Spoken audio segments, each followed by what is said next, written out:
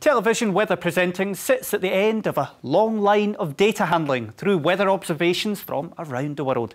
This data is then processed by a supercomputer, which becomes usable forecast data that can be sent out and used for forecasters to predict if more rain is on the way, which unfortunately for us here in Scotland is normally the case. Now, meteorological data is collected from all around the world in many different ways, from the sea to the upper atmosphere. Now, thousands of weather buoys are drifting around in our seas and oceans, collecting wave heights, wind speed, air pressure and water temperature.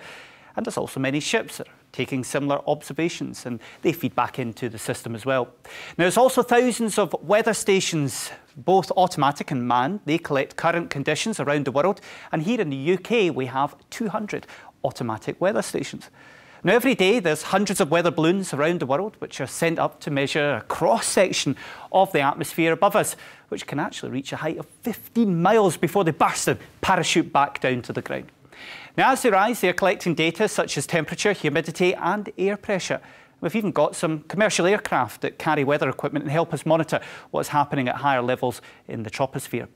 There's also weather satellites in space, of course, which collect us visible and infrared data, which means that we can see weather fronts and storms moving around the globe. Quite often, we've got those storms coming in from the Atlantic.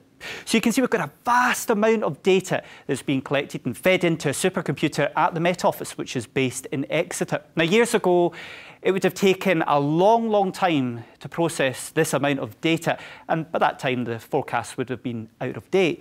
But our latest supercomputer is able to make light work of the 215 billion weather observations it receives daily. It can do 14,000 trillion calculations in 1 second. And it has 24 petabytes of storage for saving data, which is enough to store over 100 years worth of HD movies.